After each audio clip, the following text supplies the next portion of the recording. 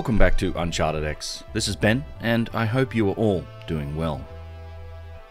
Located alongside the Nile River in Upper Egypt is a vast and ancient structure, filled with mysteries wrought in stone, gigantic artifacts, and clues to the deepest parts of human civilization.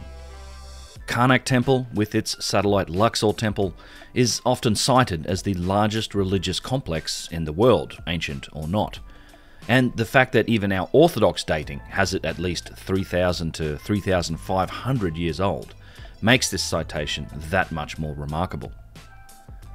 Yet there are many clues that can be found here that indicate a potentially far older date for the origins of this complex, along with evidence for a technological paradox, one shared with many Old Kingdom sites like Giza, Saqqara or Abu Sir. The paradox of the oldest stonework being far more sophisticated than latter additions, and, like on Old Kingdom sites, at Karnak we can find the signatures of advanced machining, overcuts into granitic stone, gigantic tubular drills, and monstrously large single-piece artifacts.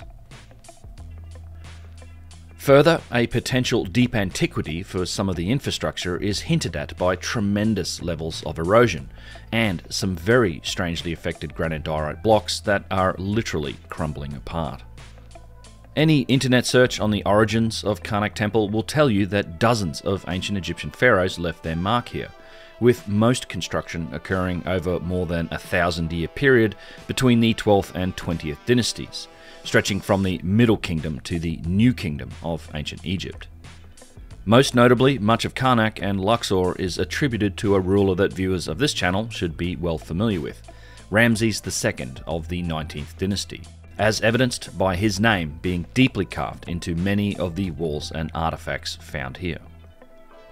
I've covered the issues with this method of dating stonework or artifacts, the problems with the "he who wrote on it must have built it" approach in several videos on this channel.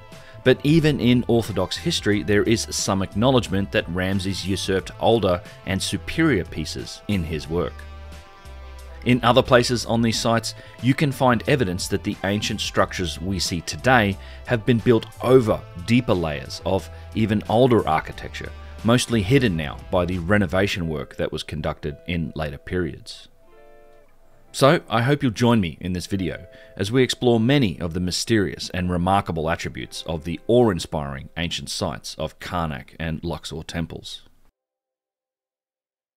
Before we dive into the video, I want to quickly mention a couple of upcoming events. There are still a couple of spots available for the soon-to-be-happening Mega Floods of the Ice Age tour of Montana that the Snake Bros and I will be attending, and it'll be led by Randall Carlson and Brad from Cosmographia. It's happening in mid-September 2023, and the link to check it out if you're interested is below in the video description. I'm also happy to announce that I've joined the speaker roster for the upcoming Conference of Precession and Ancient Knowledge, or CPAC, that's held on the 20th to the 22nd of October 2023 in Palm Springs, California. I'm very much looking forward to this event, as I'll be speaking alongside some of my idols, friends, and colleagues, people like Graham Hancock, Christopher Dunn, Hugh Newman, Jimmy Corsetti, and more. Again, the link for more info is below in the description. Lastly, a reminder that this channel is run on the value for value model. I don't do sponsorships or "this video brought to you by today" segments. But hey, maybe the 500th email to me from Raid Shadow Legends might eventually do the trick, who knows. That said, if you do get some value from my work, please do consider returning some of that to me, be it in time, talent, or treasure, at whatever level of value seems right to you. You could sign up on Patreon, Subscribestar, or on channel memberships, or you could send me a tip for a coffee, or reach out to me with your talent, like Simon Reynolds from createvideo.nz did, and he created my epic new intro video, for which I'm very grateful. There are lots of ways to support the channel and my work. They're all outlined on my website at unchartedx.com/support. And as always, many sincere thanks to those who do choose to support me. I really couldn't do this work without you. The temples of Karnak and Luxor are but two of the many incredible sites in the antiquity-rich region of the modern city of Luxor, and in fact this city has been built up around these monuments. Constructed atop the ancient Egyptian capital known as Thebes, the Luxor region is home to something like a full third of all of the world's antiquities.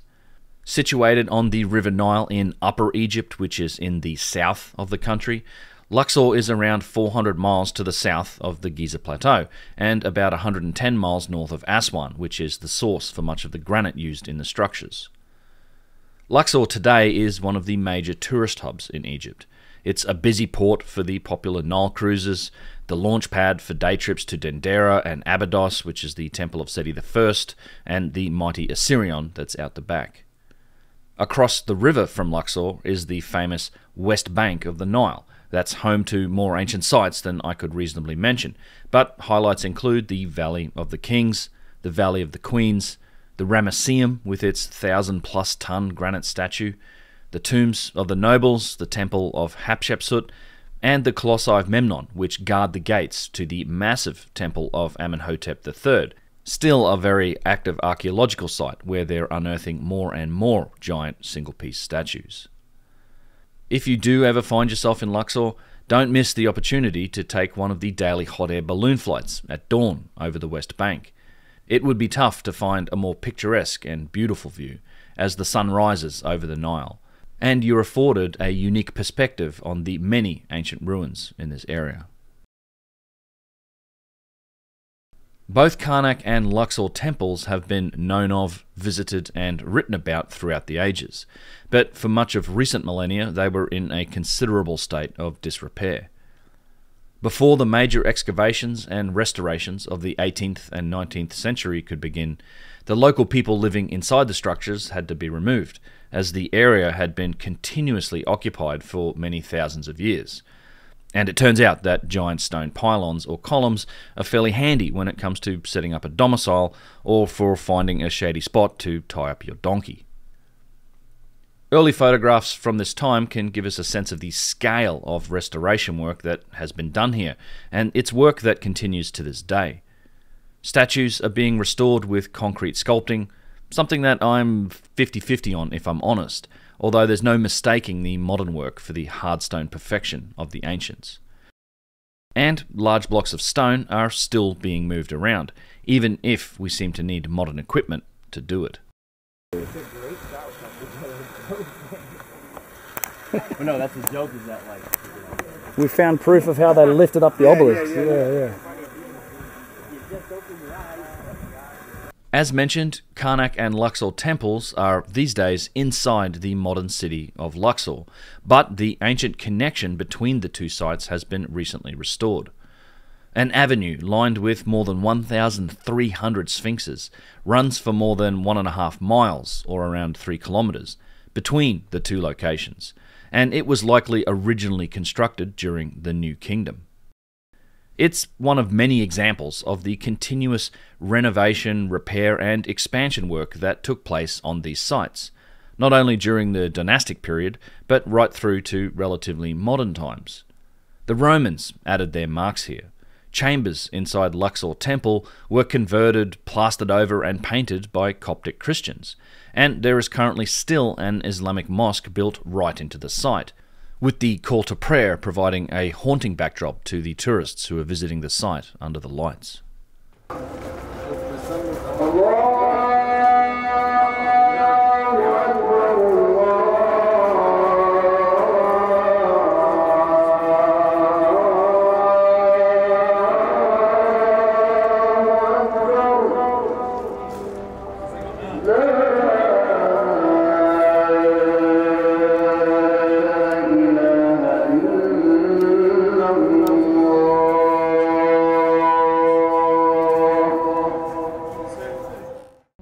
I mention all of this work on the site because it is through this lens of renovation and rework that we must view the evidence that's found here today. I've visited Karnak and Luxor multiple times at this point. They're both absolute highlights for any trip to Egypt, but they're vast complexes, particularly Karnak at a massive 200 acres, and it's impossible to take it all in on a single visit.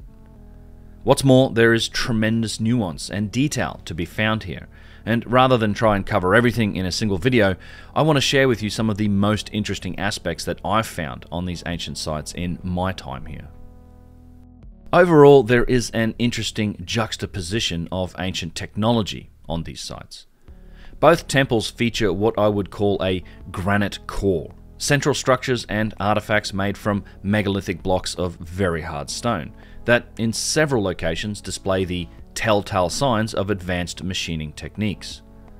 Around these granitic cores, the majority of the stonework, this is the mighty pylons and the hypostyle halls, is all comprised of sandstone, which is a substance that is far softer than granite and much easier to work.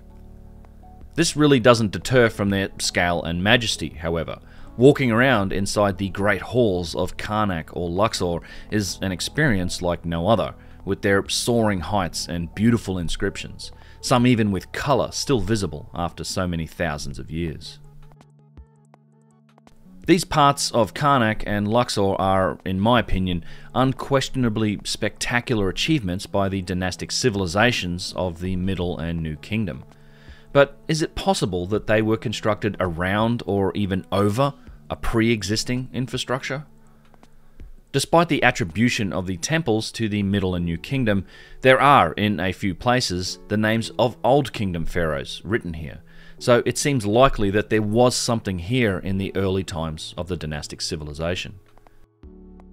Much of the granitic work in the core of the sites matches architectural styles found on Old Kingdom sites like Giza or Saqqara. Even the obelisks, which are often and incorrectly thought to be solely the product of the New Kingdom, are connected to the Great Pyramids with their Benben stones, and historically the oldest and largest known standing obelisk was that at Abu Ghurab, a 5th dynasty sun temple of the Old Kingdom. Today, only the pedestal for this obelisk remains, but it's a huge platform that is sometimes mistaken for a broken down pyramid, and it gives a sense of scale for just how massive this obelisk truly was. Perhaps the best demonstration of the significant technological delta found at Karnak and Luxor can be given by an examination of the columns. The huge sandstone columns are no doubt impressive, and evidence for their method of construction can be found just inside the first pylon or gate at Karnak. Here we can see an unfinished column, still rough on the outside, showing just how the final product was achieved. Sandstone blocks are piled up and then shaped and shaved down to give them their distinctive form. As large as they are, the effort and technology required to make one of these is a world apart from that required to make a single-piece monolithic granite column. That's not to mention that the granite had to be shipped into the site from over 100 miles away, while the source for the sandstone was relatively local. Several of these monolithic granite columns can still be found in a central structure at Luxor. See the granite pillars? All granite pillars, and then these are sandstone. Stacked sandstone rounds. So older and then... Right, so these are trying to replicate probably these older pillars here. And the whole thing's granite here in the center too. I think these statues in particular were here, if not, and maybe either moved or this temple was built around them and then dedicated to Ramses. Yeah. You have the same thing, these columns, these single-piece granite columns. Yeah, See, and this is, Yusuf would call this most likely pre-dynastic pyramid builder culture. See, and these columns, this stuff is likely Ramses and dynastic, but you have a mix here. It's a real mix, where they've inherited stuff and Ramses has written his name on these statues. They're marvels of stonework, complete with, let's just say, some very rough inscriptions, but it's even acknowledged that these were likely reused by Ramses II, and were in fact much older when his men worked on this site. In my recent presentation video, The Tale of Two Industries, I showed how across multiple types of artifacts, there exists both a sophisticated and a relatively primitive industry or method of manufacturing and stonework. From vases to boxes, slabs, columns, even pyramids, reverence and imitation seem to have been key drivers for the primitive industry, Work that was done perhaps with an intent to capture some of the significance or power of the more remarkable and older artifacts. When you compare the shape and the form of the granite column at Luxor to the sandstone example that's right next to it, you can clearly see the same principles of imitation and reverence in action. Although they're larger, these sandstone columns are, at least to my eye, obvious imitations of the amazing and older monolithic works of granite. And these are almost certainly much older. While sandstone columns like these pretty much are restricted to the works of the New Kingdom, the perfectly formed, huge, single-piece granite columns go all the way back to the very oldest of sites, which originally contained dozens of them. Examples of these types of columns from Old Kingdom sites like Saqqara or Giza can be found in the Cairo Museum, or there's some examples in the British Museum, and all of these are pretty much unadorned with any inscription. Yet more of these columns can be found on a visit to Islamic Cairo, which has many granite columns that were sourced from the Old Kingdom sites around the city, and then later reused in mosques. The remnants for a veritable forest of monolithic granite columns can similarly be found at Tanis in the north in the Delta, and I take any chance that I can get to share the very best example of one of these that I've ever seen. It's the flared end piece from a huge granite column, and it's found at another site in the Delta, the Temple of Bastet. My goodness, to find some results like this in granite stone.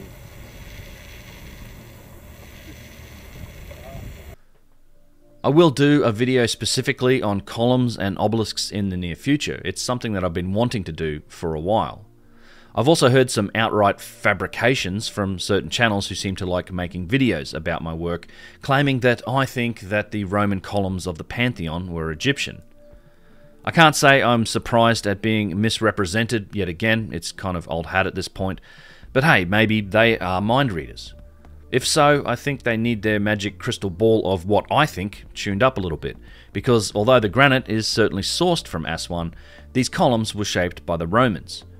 And believe me when I say there's a world of difference between these columns, which are imprecise and tapered from the bottom to the top, when they're compared to the perfectly made and flared examples that we can find in ancient Egypt. And that's a difference I'll explore in that video. However, it's not just round granite columns that are found at Karnak, but also square granite pillars, which are similar to those found in the Valley Temple at Giza, or like those in the Osirion at Abydos. These pieces at Karnak are utterly remarkable, with stunning lotus and palm high-relief carvings on them. On the pillars at Karnak, there are low-relief carvings on the side, but above the lotus flower we can see high-relief hieroglyphic carvings. While these are unquestionably of a high quality, as with many of the glyphs that can be found at Karnak, they're still the result of hand tools and chisels. If you look closely at these glyphs, particularly looking at this corner or this line here, you can see that the carving is actually inset into the stone. It's not raised up higher than the base surface of the pillar as the lotus carving is. So if this was originally a flat surface above the lotus flower, all that's required is to carve the negative space away, and voila, there are your high-relief glyphs. This technique reminds me of one of my videos on the subterranean resonance chambers at the Giza Plateau, where the same technique of carving high-relief figures that are inset into the wall was used. The other thing which we can believe that this chamber could exist in older era and then reused as tomb later, from a stone carver point of view, the statues they're in carved bas relief. Yes, and that something can be added later. But if you are working in one community and you are going to prepare statues, then you would usually leave these relief. It's also less in the work on carving the chamber. If we're going to work, if we're going to think normally. Right. Yeah, this is more work. And the fact that between the middle pyramid and the third pyramid, there are plenty of chambers with no decorations, just the chamber and the shafts. Flat wall. So repurposed as a tomb, this was later, you think? Was this ever repurposed as a tomb? It's definitely known as a tomb. What we are saying, what are we saying, that it's possible that it was not a tomb before. It was something like the Osirian shaft, which also officially they believe it's a symbolic tomb. But let's not go to the official explanation because there is no evidence to prove this. But the fact is, they are underground tunnels and wells and chambers that is connected to the middle pyramid structure, not separate from it. So based on that example and others, we can take these, that many of these chambers, rock-cut chambers underground, are originally part of the pyramid complex, not separated from it, but reused later as burials. It's a possibility in my opinion. Yeah. We can't say when this work was done, but it would be hard to definitively claim that the statues found here are contemporary with the original work of carving out the chamber, as all you'd need to do this is a flat wall to carve the negative space away. And likewise, in the case of the pillar at Karnak, all you would need is the flat surface of stone. Still, it's amazing work, and I've always maintained that the carving of the hieroglyphic language became a high art form in ancient Egypt, as it unquestionably was during the New Kingdom. And we see the results of that in the amazing glyphs that are written at Karnak.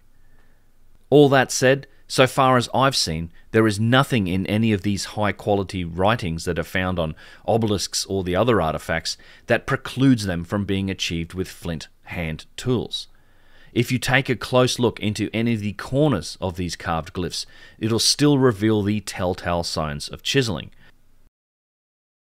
In many of my other videos, we've explored the technological depth involved in creating the granite structures and artifacts that come from the oldest times of civilization. And we've explored how their construction really wasn't achievable with the tools and techniques known to have been used during these times. This conclusion is just one of many that leads us to the potential for a longer history of civilization, and the possibility of inheritance, relabeling, and reuse playing a large role in the establishment of the Old Kingdom. I think aspects of the stonework at Karnak and Luxor may well fit this category, and what's more, there is quite a bit of evidence for a very ancient past here. In a tucked-away corner of the Great Hall at Karnak, near the granite core of the site, floor tiles have been removed to show a deeper and older layer. What we're seeing below the level of the existing hall is the base for a column, but it's not made from sandstone like all of the others. Rather, it's made from white calcite or alabaster. Quite clearly, before the great sandstone hall of the New Kingdom was erected, there was another set of columns here. Close to this location, in the area around the obelisk, we can find more of these alabaster bases. It's evident that they're not coordinated with or part of the current hypostyle hall. The material used here is also a clue, as white calcite bases were often combined with single-piece granite columns. We also know that these alabaster bases were in use from the earliest times, and were even recycled or repurposed as early as the 5th dynasty. I have a video on the Old Kingdom recycling of stone that shows an example of a reused alabaster column base at Giza, which was quarried and converted into an offering table. Here we are in the 4th dynasty tomb of Ra'war, and it was excavated by the Professor Salim Hassan. We can see over there his offering hall. And we can see in this offering hall, if we look over here, the offering tables that he used. Well, of course, the stone masonry here is reflecting definitely the capability of the 4th dynasty. But the stones here,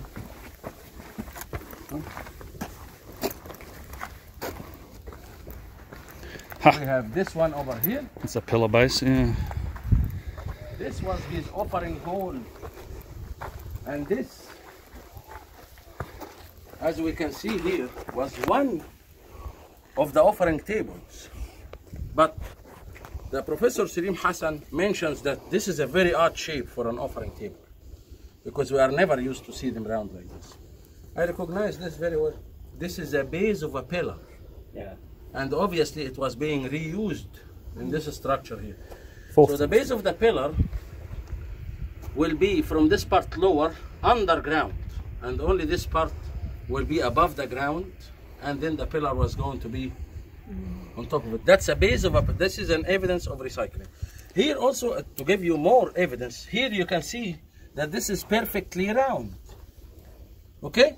You see that? Here we can see another base of a pillar that was used also as an offering table. But look here, the circle is not complete. Is it clear? It is clear. Yeah, they that carved the circle it, here cut it. Yeah. was carved. Why? To put the depiction of the priest. And we can see here the inscription and his name down here. Ra, where? This is the priest from the 4th dynasty. 4th dynasty. Yes. Yeah. So here we have a conclusive evidence that shows that stone was being recycled since the Old Kingdom time. Yeah. It begs the question, just how old might these be if they're already being quarried and recycled in the Old Kingdom? There is another and much more quantifiable indicator of significant age for some of the work here, and it's something I only just became aware of on my most recent visit to Karnak, having walked past it many times in the past. Towards the back of the complex, out in what is now an open area, are several rose granite blocks that have been severely eroded. In fact, at this point, they almost look like unfinished raw granite. These were originally finished pieces, likely flat with square corners, perhaps only a small fragment of what might once have been a structure here in this spot. You can even find evidence for stone joinery, the bow tie method of connecting pieces together or for repairing cracks. The granite today is literally crumbling and falling apart from exposure and erosion. When I first posted images of these stones on social media, their poor condition caused someone to respond that it wasn't even granite, which it most definitely is, likely sourced from Aswan. It takes a very long time for this sort of erosion to occur in stone like this naturally. On my last trip to Karnak, we happened to have a qualified geologist along with us, Chuck Kinza, who discussed the granite that's found here. In this case, this could have had sharp corners, like the piece above, right? By Brian's elbow. But you notice the corners wear first. It's not from knocking them on something, it's because it's got the most surface area, right? So that very tiny corner is easy to erode, and then it goes. Eventually this will end up round. Right? So another thing is the minerals degrade at different rates. So this pink is a orthoclase feldspar, right? So it will degrade more than faster than the quartz that's in this. Granite has 5 different minerals and certain percentages and whatnot, and you'll see that. So any of these rocks that are kind of crumbly like this, see it? Look, right? That's just weathering, and so that's what you're seeing here. To get that to happen, and this is this bow tie. That's what I was talking about over here. This was made either there could have been a crack, or they put something here. They were tying something to it, but those bow tie shapes are common even today. But this, and I think the pieces on top, they could have been doing something. Someone could have been making their cereal up there. I don't know. Who knows? Yeah. But not really. And so. Yeah. But when you see this weathering, you can do it 2 different. You can do it 2 different ways. It'll be from long time weathering, right? You go to state parks, things like that. Those rocks have been exposed for hundreds of thousands of years. They don't even look this bad sometimes. But they're out in the weather, they dry out. This thing was probably wet for a while, or there was a fire around it. And if you think about it, just like you heat something up and cool it down, it can break, and it works over the edges. So I don't know. But this being a big piece like this laying around, that thing was shaped a long time ago. And to do that, I mean, that's not going to happen in 10,000 years. 50 years? How hot 50, of a fire? 50 I know. How hot of a fire? I could be longer than that. Yeah. Like, can you do this with campfires? Or? Yeah. Okay. Yeah, throw a only rock the- in a campfire. But once, over and over and over and But over. only the surface, like it's Only not the going to surface is penetrate. gonna go, right? Yeah. And so, but this to me looks like this has been soaking in water a little bit too. But again, those feldspars are going to kind of fall Degrade apart first, right? And then yeah. they take the rest with it. Yeah. What about the minerals that would be washed up with the floods? Some of the Silt, It's on it. Yeah. But is that going to have help? Oh, would it? If it was acidic, yes, it would. But I don't know. There's so much limestone around here, it's not acidic because the limestone would be gone. Yeah, this is an alkaline soil. Yeah. Yeah. So that's what I think about this. When we walked by it, I mean, it's clearly something to pay attention to. That's you know, as much of an expert I could be in 20 minutes. Cheers. Erosion on granite that wouldn't happen in 10,000 years isn't the only strange condition found on hard stone at Karnak. Something far more mysterious is going on in a normally off-limits area of the temple, in a tucked-away alcove that's part of the granitic core of the site. The dark-coloured granite diorite here has undergone some sort of transformation, at least that's the best way that I can describe it. The surface of the intact pieces are cracked, as if it suffered from some sort of immense pressure from the inside of the stone. Further into the alcove, we can observe some broken pieces of the same material, and something very interesting seems to have occurred. The outer layer, or the outer couple of inches of the stone, seems to be intact, but it's as if the inside of the material has degenerated, perhaps swelling in the process, and causing the pieces to then crack and break. I don't really know how to explain it, and over the years my good friend Yusuf Ayawan has consulted several expert geologists about the condition of this stone, none of whom have been able to explain what's happened here. It's not geopolymer, although I await the inevitable comments claiming otherwise.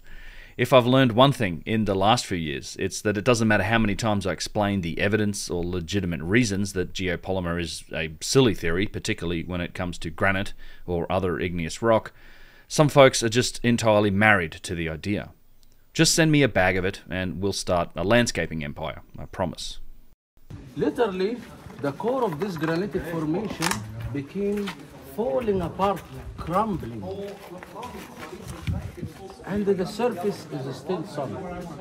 So, until now, as I mentioned for you earlier, this became a very confusing transformation of the stone for geologists, not anybody. So Robert Chuck, I was here with him and I showed this for him, and I played one of the tours that he was on, and also our teacher, geologist Susan Moore in the chemistry school, and it's mysterious. They both said, I don't know, and I still don't know, but Robert Chuck was not convinced that the minerals of the stones will be extended just from moving the stone from one location to the next. And it's here where we want to go, but we're waiting for this other guy. Huh? You see now these cracks? Because that expand that happened in the core of the stone when the minerals of it extended. This is what caused this cracks. It's not geopolymer. It's not the effect of something that was molded. But look here. Here is the material itself. This is the stuff that is in the core. This is the type of granite that you see in the core inside. See that? It's crystallized. Crumbles. Crumbleized. And this is the formation, how it looks. So we can see almost even thick layer of the stone in a good condition, and then the core is the part that somehow, or because of that mineral extent, the structure of it changed and became crumbling like this. In your opinion or Susan's opinion on how that can happen with that particular stone? We don't know. She's investigating this, and I just asked her last week, any more information about the granite diorite? She said the more I investigate, the more it becomes confusing. Crazy. This is what she said. But I've seen this in the mountains. I've seen stone like that falling apart in the mountains. In the mountains, high in the mountains. Me too. Right. But this would usually be here on the surface. Right. And the core will be the solid. Right? Right. Yes. Here it's the opposite. The core is crumbling and the surface is solid. Like this crumbling one is inside this cracked one. Not outside it. inside out. Exactly. That's why it's confusing. We understand how the stone can deteriorate and crumble from the surface. That's the normal thing. This is the natural thing. But what we don't understand is how it can crumble in the inside and stay solid on the outside. So this extended, and this is what caused these cracks. But this is solid. This is the part that crumbles. It cracked because of the extent of minerals that happened in the core, which shows as well that this transformation happened after the stone was shaped. Some unknown process has transformed the hard stone in this part of the temple, and this happened after the blocks were cut. It's literally crumbling apart. I really don't have an explanation for it, but I can draw a comparison to some other examples of crumbling stone, again something that happened to it after the stone was cut. There are basalt blocks on sites like Abu Sir that were once cased in limestone, and that is now crumbling. Perhaps what we're seeing here now is a hint to some hidden and lost but original functional purpose for this area of the site. Karnak Temple also displays some of the most interesting evidence for stone cutting and machining that you can find anywhere in Egypt. If you've seen my videos on these topics before, you'll know that there's a real problem with trying to explain the signatures in the stone with the tools and techniques that we know the dynastic Egyptians used. These are generally limited to pounding stones, flint or other hard stone chisels, and grinding techniques that use sand with copper, stone, or maybe even horn implements. With these tools alone, we're expected to believe that the mighty and perfectly shaped hard stone architecture and artifacts of places like Karnak and the Old Kingdom were formed. There are, however, a few spots at Karnak that display tool marks that absolutely cannot be explained via any of these primitive methods.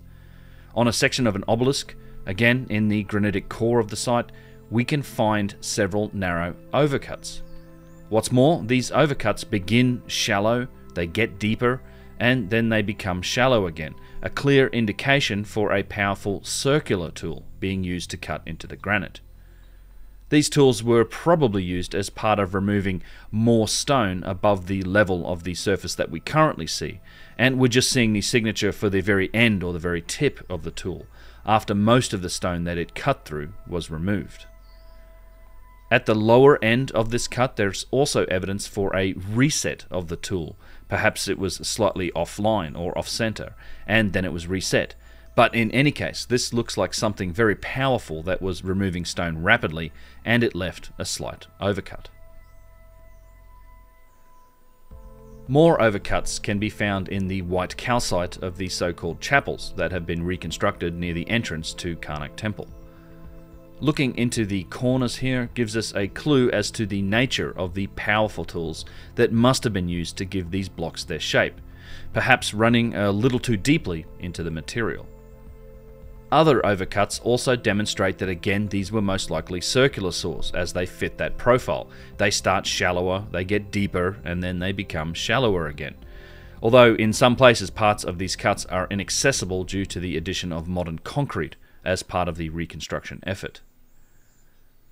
White calcite, like that used in these chapels, is one of the main stone types that was used by the megalithic builders, along with granite, basalt, and limestone. Calcite is sourced from ancient, and when I say ancient I mean millions of years ago, natural springs. In order to get white calcite, you have to quarry down to the very center or the source of the ancient spring. As the further out you go, the more impurities end up in the stone, and that results in things like yellow or brown calcite. Calcite is the one that is coming from the core of the spring or from the source. Yeah. And we love to follow this understanding because it's the same case also with other types of stones like granite and the quartzite. They also have chosen the most pure and the best quality of the stone, the most pure quality of the stone. Wherever the source was, the ancient builders must have been able to locate quite a lot of it, as white calcite or alabaster is used in large amounts on Old Kingdom sites. 60 to 70 tons of machined calcite was removed from the tunnels and galleries beneath the step pyramid of Giza at Saqqara and then bulldozed into a berm in modern times.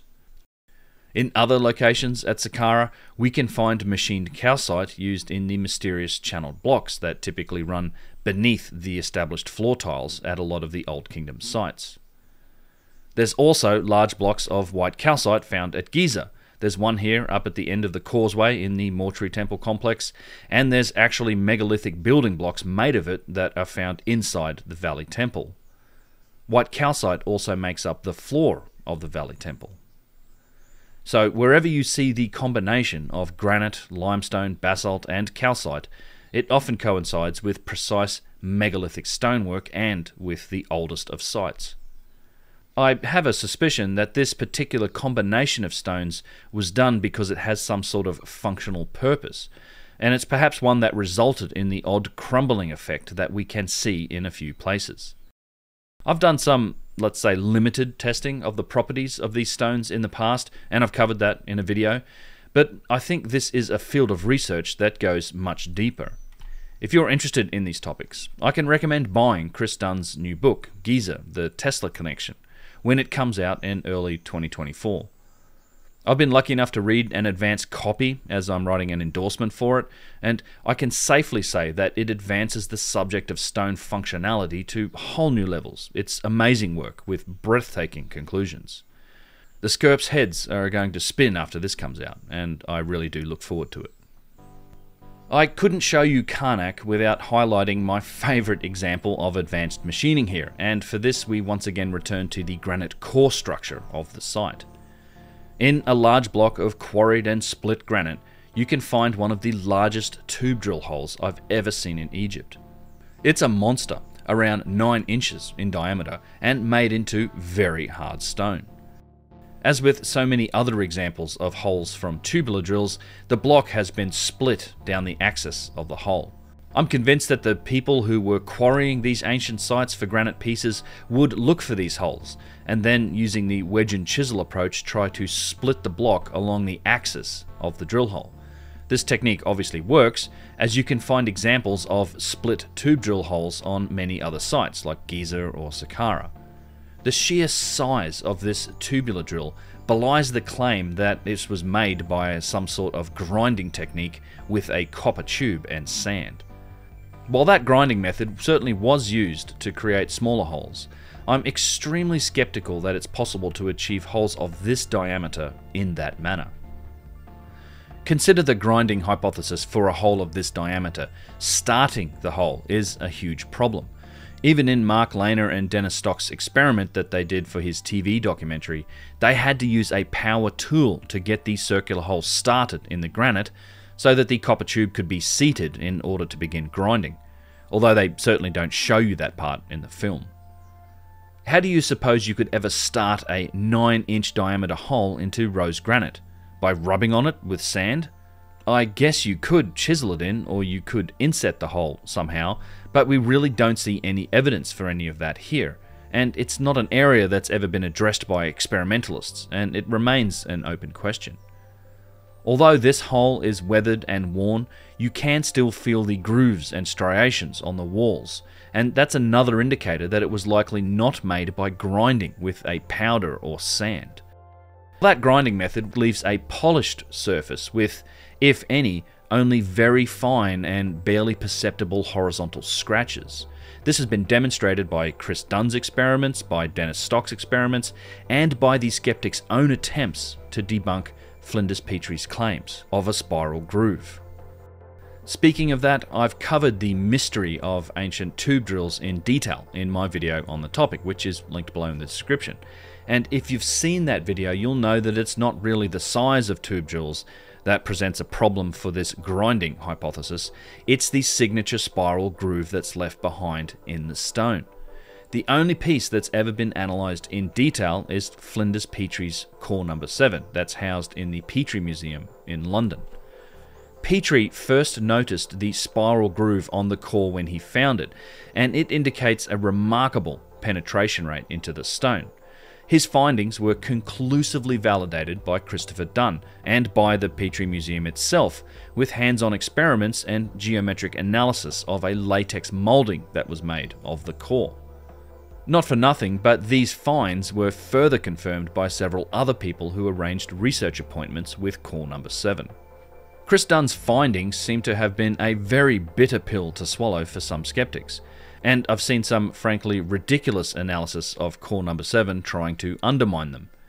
These debunking attempts are frankly not credible, not just my opinion, but that of several manufacturing engineers that I've spoken to about it. As far as I'm concerned, the case on core number 7 is closed. It's a spiral groove, and you can't obfuscate or bluster your way around the tests that have been done on the actual artifact. They're repeatable, they've been verified, and no matter how much you modify and put pretty colours on photographs, there's no getting around the geometry shown by the latex moulding.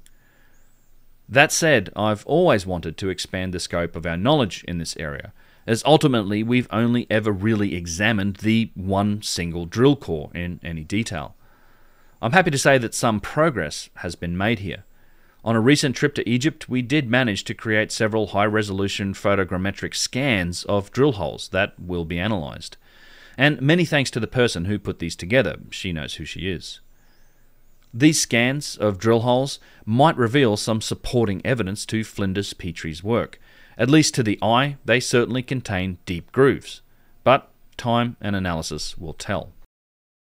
Although I was in England in July 2023 and I was hoping to see Petrie's core number 7, unfortunately the Petrie Museum was closed for renovations. But a few of us are making plans to go back to England and hope to use a modern structured light scanner to create detailed scans of several artifacts that are housed there, including vases and also Petrie's core number 7, but also several other drill cores in their collection, which, at least to the eye, seem to display similar spiral groove markings to core number 7.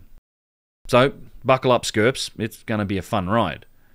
If you haven't heard the term before, Skirp is our pet name for some of the skeptics of this work.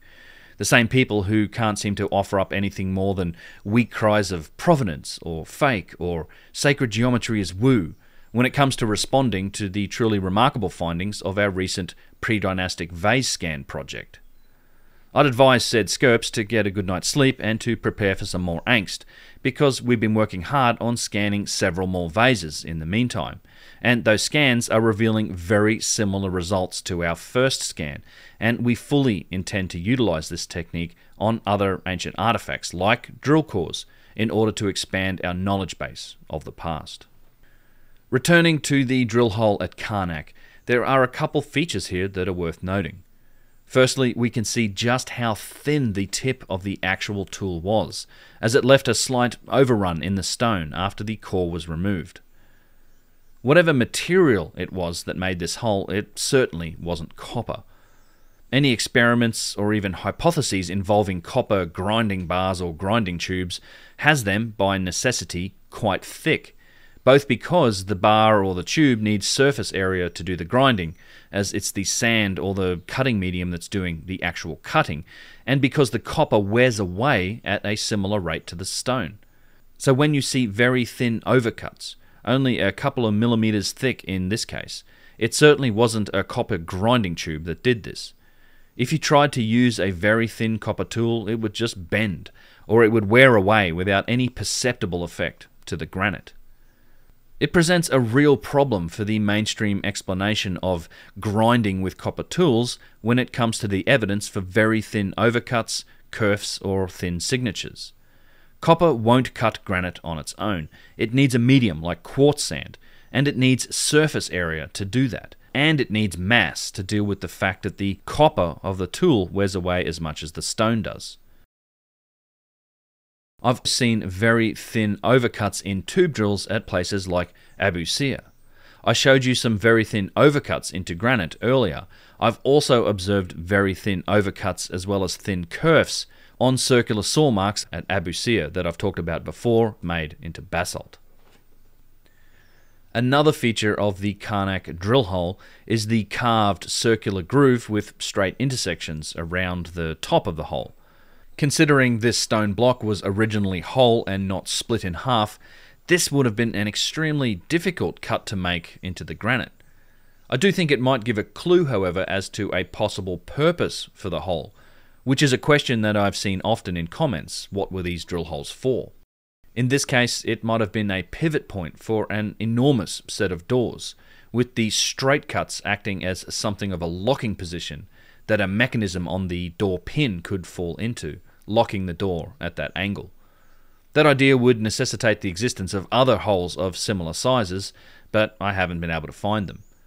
There are other grooved or striated tube drill holes found at Karnak, some with also very thin overcuts, and some that are in a more complete state.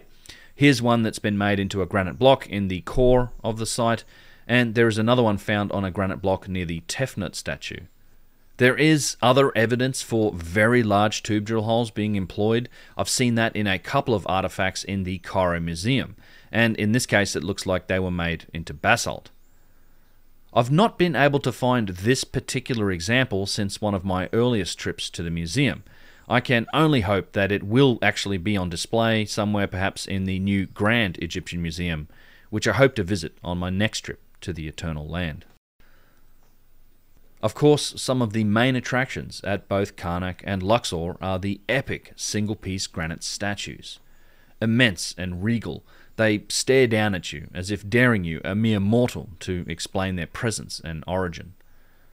As mighty as these standing statues at Karnak and Luxor are, and some of these would be in the 300 to 400 ton range, there's evidence for far larger single-piece statues to be found on these sites. Here, in the boneyard of broken stones at Karnak, we can find part of a chest and neck from a gigantic statue. How was this immense block transported and carved? In another area of the boneyard, workers have been reassembling the pieces for another giant statue, this time made from a single piece of composite quartzite. Originally, just a hand was on display. Now it's been assembled into most of an arm and shoulder, and remarkably, given that the arm is straight, this was very likely to have been a standing statue, rather than one of a figure seated.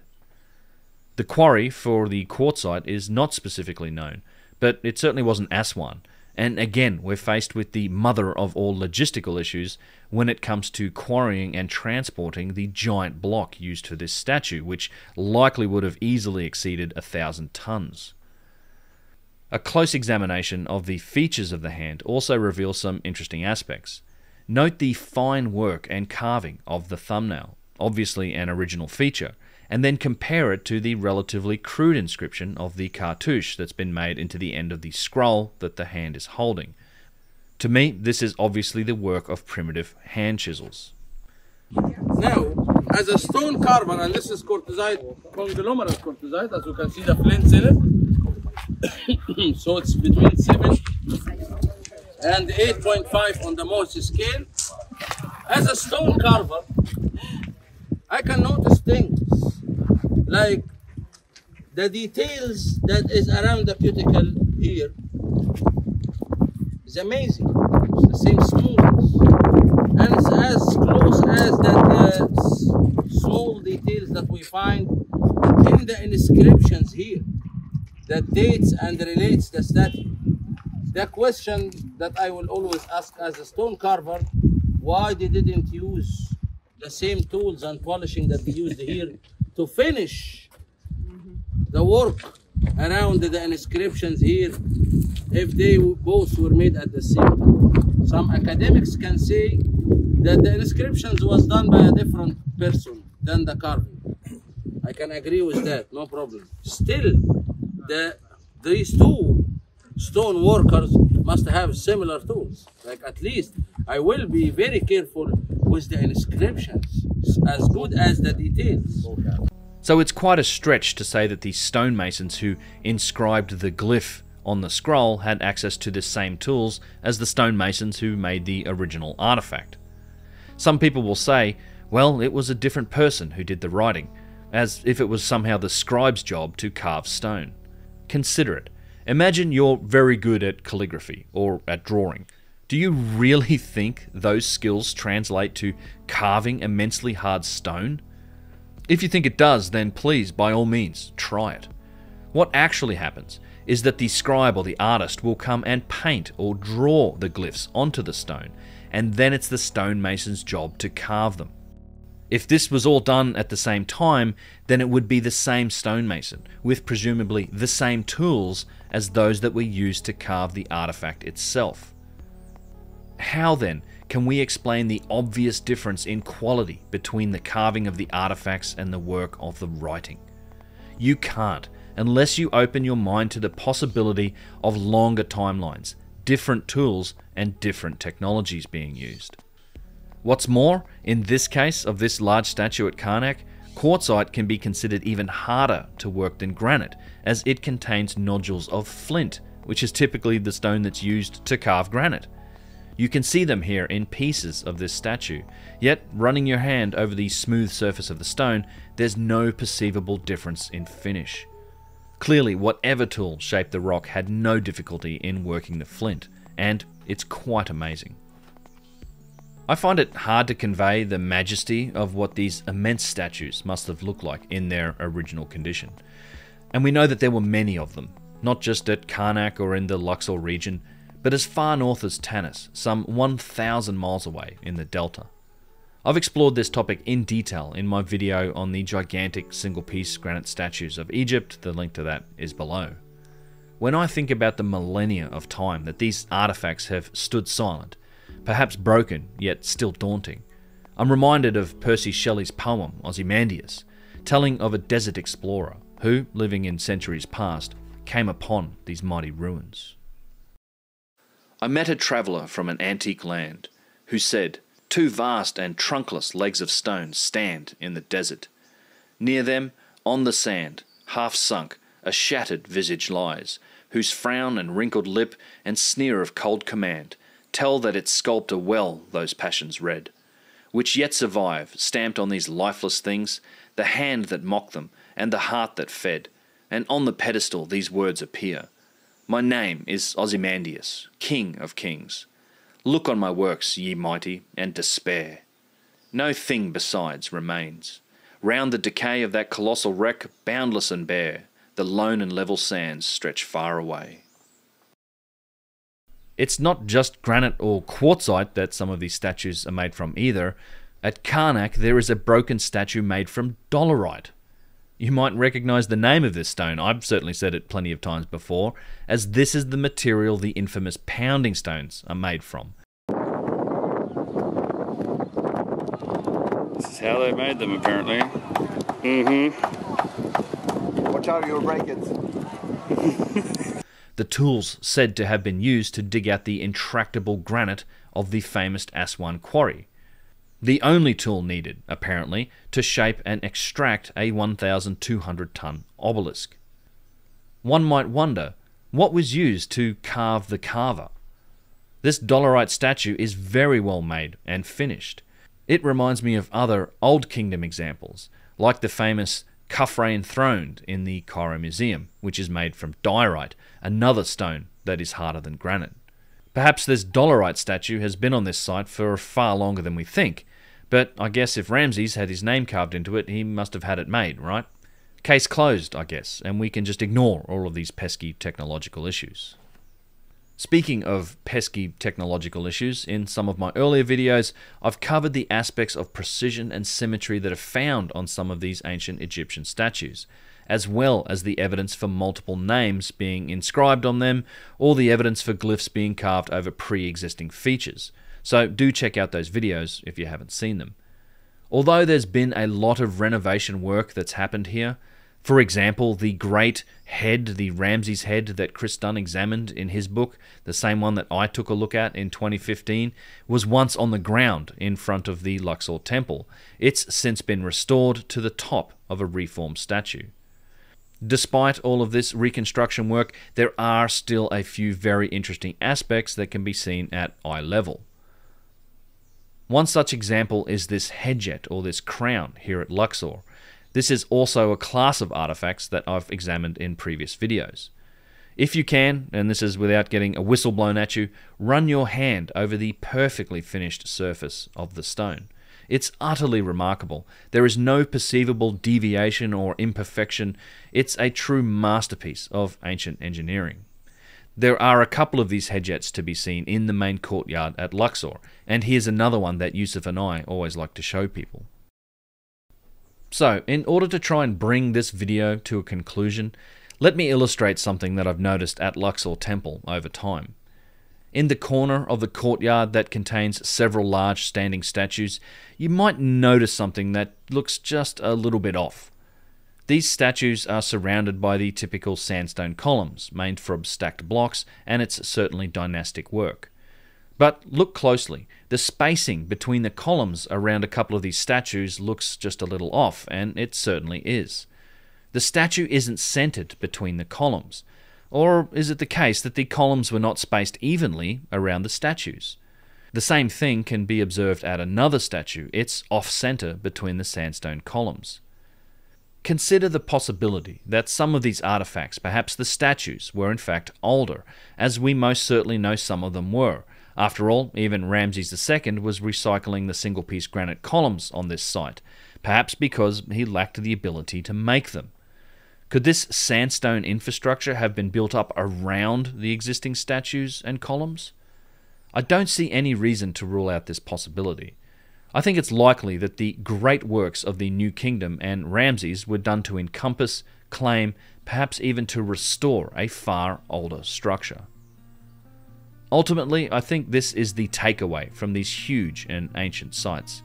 As old as they are, and having been worked on over thousands of years in the Middle and New Kingdoms, in their granite cores and in their lower layers, there's a similarity and connection to the type of mysterious megalithic architecture found on Old Kingdom sites, and a shared technological conundrum with logistical challenges, machining marks, and precise stonework.